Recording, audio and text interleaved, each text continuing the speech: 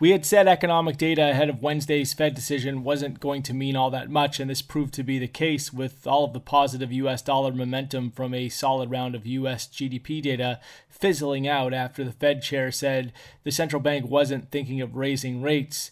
This triggered a round of broad-based profit-taking on long dollar exposure, with currencies running up across the board as a result. Stocks liked the Powell comment as well and used it as fuel to extend the run, with the S&P 500 making record highs yet again. The run of dollar selling halted a sharp sell-off in the Canadian dollar after the loonie had been falling apart in the aftermath of a Bank of Canada decision that produced a more dovish than expected communication. Early Thursday, the Bank of Japan was out and it didn't really produce any fireworks, leaving policy on hold.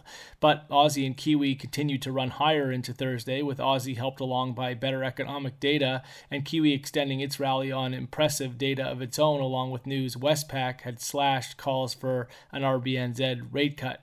On the Brexit front, Boris Johnson won backing in Parliament for a December 12th election, which means wait-and-see mode will keep on with no definitive clarity on the path forward until the result of the election is determined. Looking ahead, Thursday's calendar features German retail sales, an ECB Guindos speech, Eurozone growth, Eurozone inflation, Canada GDP, Canada producer prices, U.S. personal income and spending, U.S. core PCE initial jobless claims, and Chicago PMIs. That's all for now.